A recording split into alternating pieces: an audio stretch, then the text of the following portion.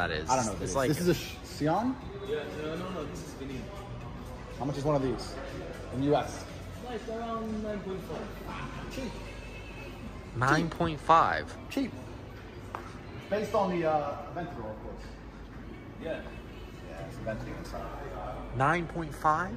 Veneno, whatever that is. Yeah, it's just whatever. So it's a super mega Lambo. What's this? Oh, this is Devo. Look at that. Exposed blue carbon. That Look is at that. true. That is good. Look at that, Luke. But you don't need a second one. You can't. Look at that. Beautiful. So, bro, I need to know, please, the price of these two Black Series, because I've heard good things about them too.